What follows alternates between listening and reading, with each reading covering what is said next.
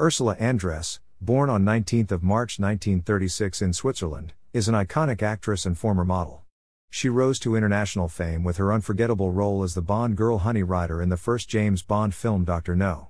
Andress emerged from the Caribbean Sea in an iconic bikini, leaving an indelible mark on popular culture. Before her Bond fame, Andress had a successful modeling career in Italy.